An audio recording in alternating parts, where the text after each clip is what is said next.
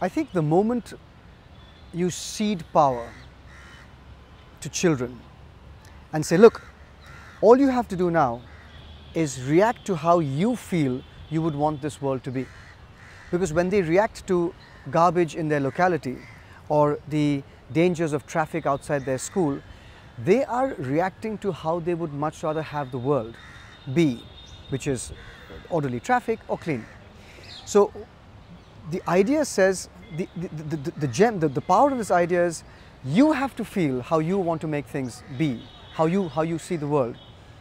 So children will then get used to only being active or moving into action based on how they feel, not on what someone tells them or what is politically correct.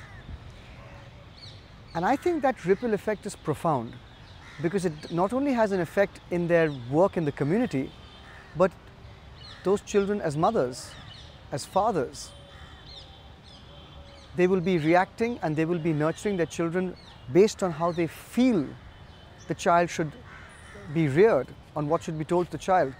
They will be in the workplace, they will be always governed by their impulses of what is right to do and what is wrong, as opposed to being politically correct or seeking promotions or whatever it is. You're going to be building, without quite understanding it, you'll be building an entire community in this world of people who are connected to their hearts. And there cannot be a better way to live. It might be a slower way to live. It might be a less glamorous way to live. But there cannot be a truer and more a happy way to live.